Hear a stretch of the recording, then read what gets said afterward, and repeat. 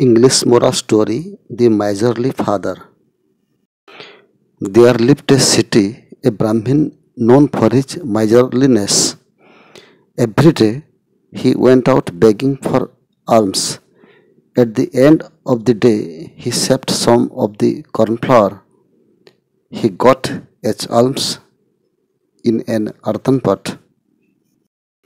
When it was full, he hung it on a peg above his bed so that he could keep an eye on it. One day, coming home very tired, he went straight to bed and fell asleep. Then he started dreaming. When his pot was full with corn flour, there was a drought in the country. Taking advantage of the situation, he sold the corn flour at the high price. He bought two she goats with the money so earned. In course of time, when the she goats multiplied into a large herd, he sold them profitably and bought cows and buffaloes with that amount. Some time later, he sold the cows and buffaloes at a huge profit and bought horses.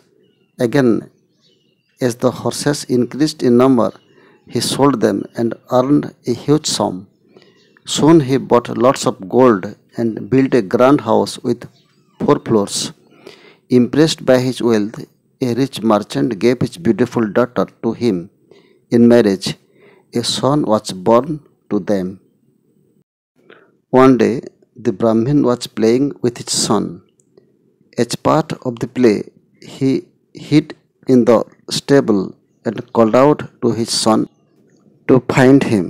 But when he saw that his son was going dangerously close towards the horses, he shouted to his wife to rush and take the child away. But she ignored his call as she was busy with domestic chores. He became angry and kicked her. The miser's dream shattered abruptly as he kicked the flower pot in reality.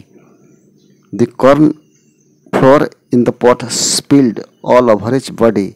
He looked like a white ghost. Thank you for listening.